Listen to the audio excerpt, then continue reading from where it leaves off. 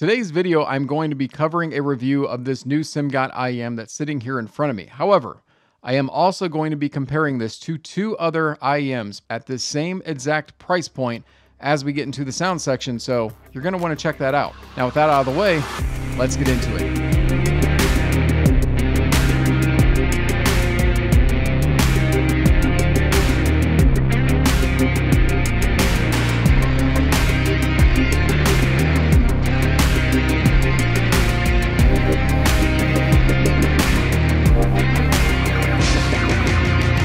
What's cracking, everyone? My name is Ryan, and today we're going to be taking a look at the Simgot EM6L, or as I like to refer to these, the Phoenix, because that's what's on the box, and I have no idea why I'm doing this talking about the Phoenix. But I do want to send a big thank you to Simgot Audio, who did send this out in exchange for my review. All thoughts, all opinions, all wonky things that I do during this video are, of course, my own. Nobody's paying me to be an idiot.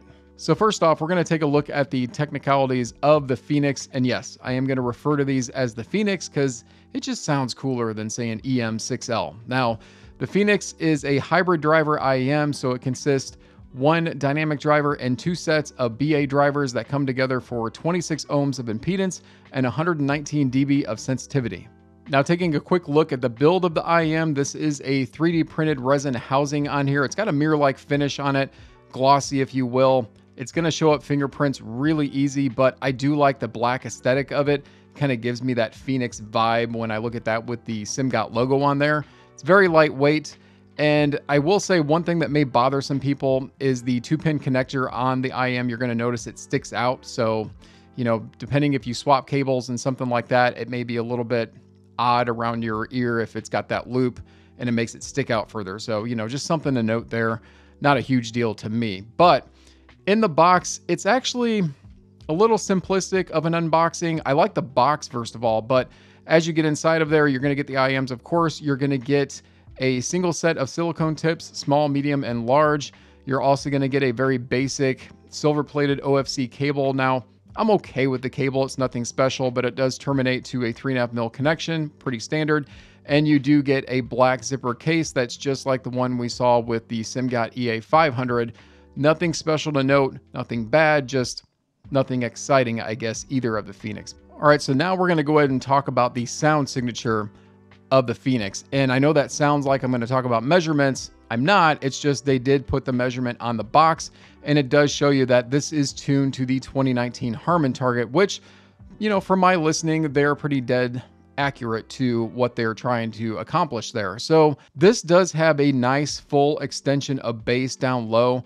I can really feel it. It's got a good amount of slam as you get into that lower end of bass. Now, as you move through the bass, getting to the upper bass region, it does taper off a little bit, and it does the same thing on the lower mids.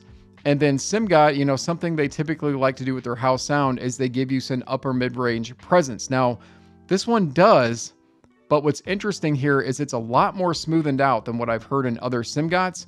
And it's almost a little bit relaxed in that mid-range, but it does give you enough presence there. It's a little bit lower resolution than some other IEMs I've heard in this price point. And, I'll talk about that when I do that comparison, but it's a very smooth listen there. And then when you get into the treble of this, it's got a little bit of sparkle, and every once in a while it can do a little bit of a sizzle if you, give it some volume and it's on the right kind of track. But there's a good amount of space, there's a good amount of air to this, and I find the treble to be very pleasing. And overall, I just find the overall tuning of this IEM to just sound very pleasant and something that I think is going to cater to a lot of people. But I want to take a deep dive into that, compare this to two other IEMs, and take you through some track examples. So let's do that next.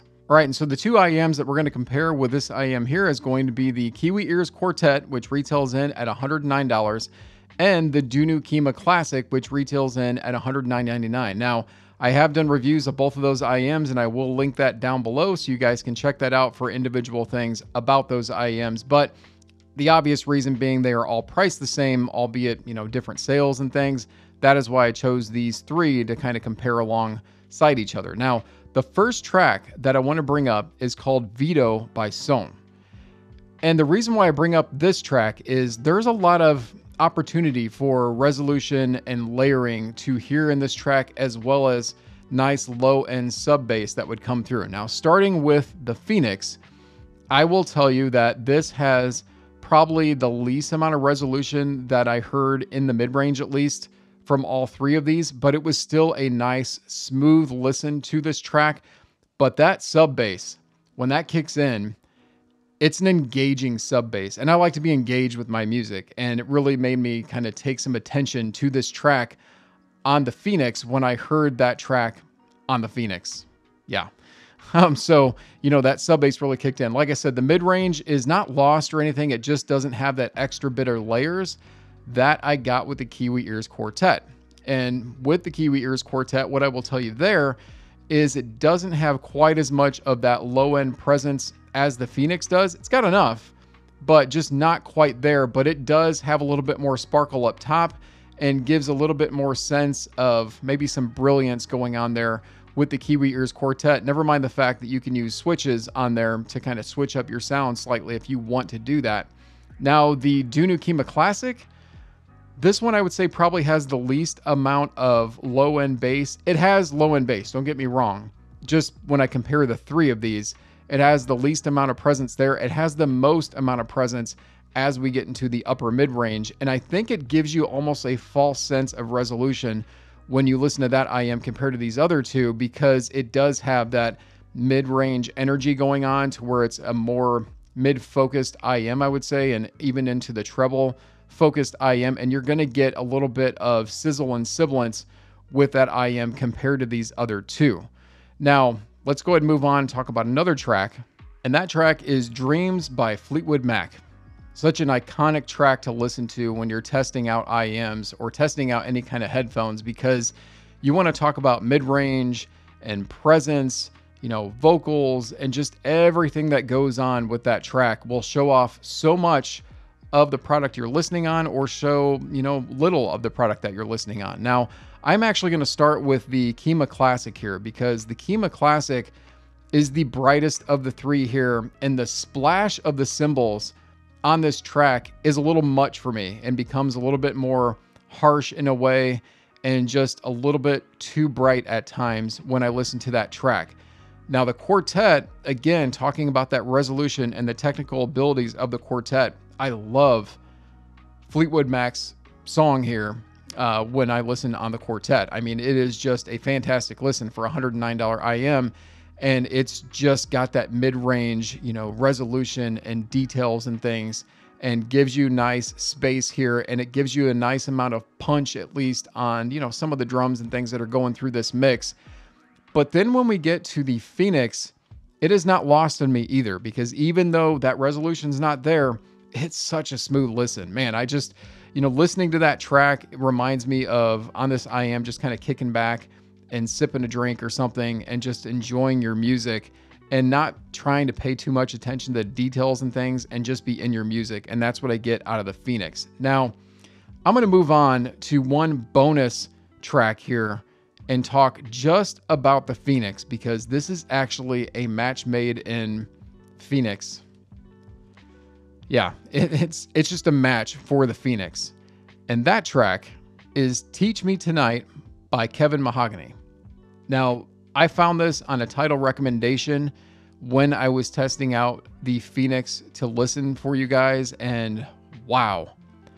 This track is just, like I said, this is exactly what I feel like this IM was made for.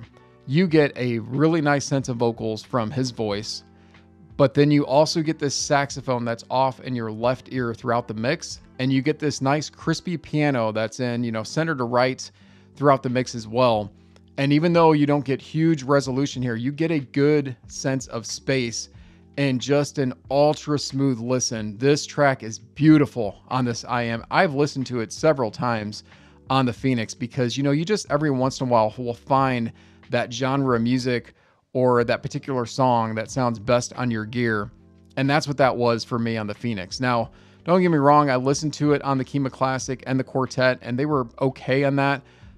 But sometimes extra details and things can be a disadvantage on a track if you just want to chill out and have an awesome listen. And that's what this did with that particular track. And that's kind of how I'm going to round this out for you guys. And that, which one would you choose? Well, the Phoenix is really for somebody that's wanting a chill experience, not looking for a ton of extra details, and definitely doesn't want something too bright, but gives you nice, engaging bass down in the sub bass. That's what I dig about the Phoenix, and I think that's who it's going to be for. It also pairs up with multiple genres and gaming. I gamed with this IM, and I thoroughly enjoyed, I say thoroughly a lot, I thoroughly enjoyed my gaming experience with this IM when I listened to that. The Quartet, obviously, you know, I've kind of talked about this, but if you're looking for the best resolution of the three of these in this price range, I don't think you can go wrong with the Quartet. Also, the fact that the Quartet has the tuning switches kind of gives it a little bit of an advantage to be able to tune up your sound just a little bit there. And then there's the Kima Classic. And to me, the Kima Classic is kind of the oddball out here because it's a little too bright and a little bit too harsh for my taste sometimes. And it doesn't pair up with every genre very well. I remember saying that it paired up with pop music really well, and I still believe that because it does have some good punchiness to it, and it gives you a nice, good presence of vocals, but sometimes can be too bright, especially if you're listening to aggressive music. So, you know, that's kind of where I lie with this one. Phoenix, though, I dig it. Simgot is having a banner year with the IMs they have been releasing because I have been impressed with every single one, and they all fit my ears really well, which, you know, that kind of helps as well. So there you go. Hopefully this video helped you guys, and hopefully you enjoyed it. If so, please smash that like button. And if you haven't done so already, please subscribe to the channel because, well, something in this room is going to be an upcoming video if you haven't noticed in the background. All right, guys, I thank you all for watching, and I will see you in the next one.